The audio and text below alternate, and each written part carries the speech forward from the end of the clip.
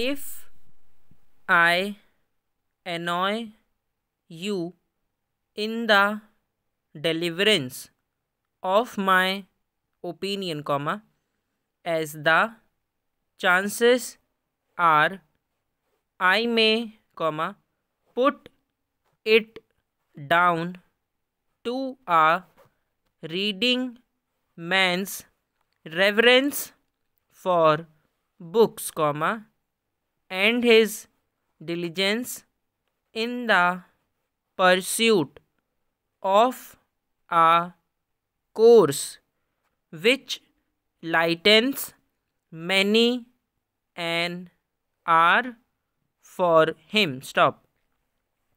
Think of these significant facts, comma, and your frowns may vanish. Stop.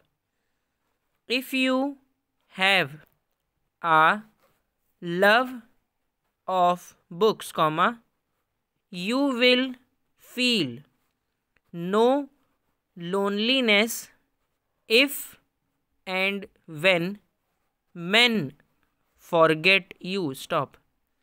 You can dispense with them in the circumstances, for you will have within yourself, comma, through the brains of yours authors, comma, many better men to replace them. Stop.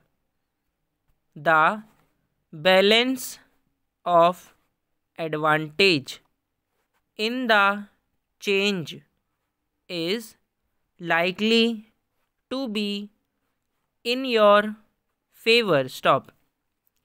You will grasp the significance of this remark, comma, I am sure, for the man who derives pleasure from reading books makes for himself reserves of strength to call upon against the time of trouble or stress. Stop.